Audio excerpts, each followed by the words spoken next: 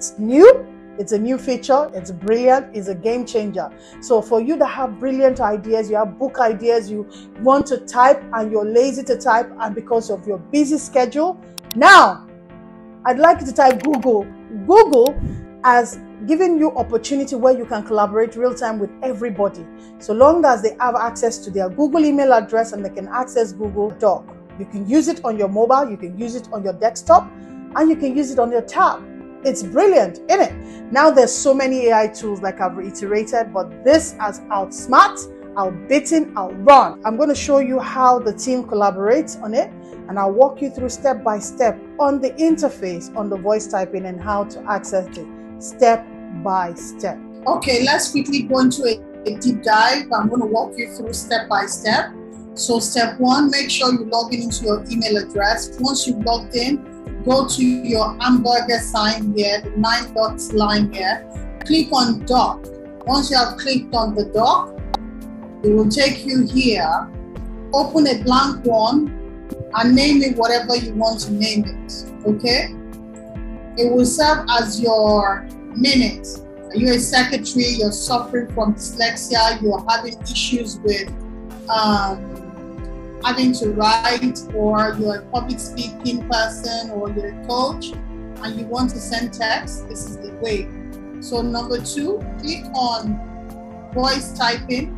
Once you click on the voice typing, this icon will come up. Okay, click on it and just start talking and you start typing, and that's it. So the other next, watch the next one that is going to show you how a team collaborates in real time. Then I say thank you, and I would like you to subscribe to my channel, turn on the notification. Every week I'll be bringing out a banger of a video.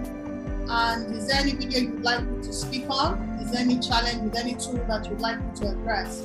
I will be doing that. This channel is going to be focused on helping you develop the capacity. Let me know if you think it is, and I'd like to see your comment when you have used it. I'd like you to equally turn on the notification and subscribe to this channel. Now, what is this going to do for you? Do you have a book idea in your head and you can't seem to write, and you need a ghostwriter to help you transcribe your audio to text? You don't need that. You can still record the audio, maybe on your phone, because the audio recording is not there. But you will see the text live, and you can collaborate real time, make your edits using the Google voice typing. You can use it on your mobile, you can use it on your desktop, you can use it on any feature. So enough talking, let's deep dive and see how it works. So with this AI feature, you can type without writing, you can type without texting, you can transcribe what's in your head, just voice it to Mr. Google. Is Google not just awesome? Remember, Google has 95% of the world's content. People don't take a lot of things about Google for granted, but this is an amazing feature. Microsoft has it. There's Auto.ai, I use that. There's so many of them that do speak to text, and it's phenomenal. So you can see my team typing at the same time. Even while you're typing, a lot of this other feature cannot do this.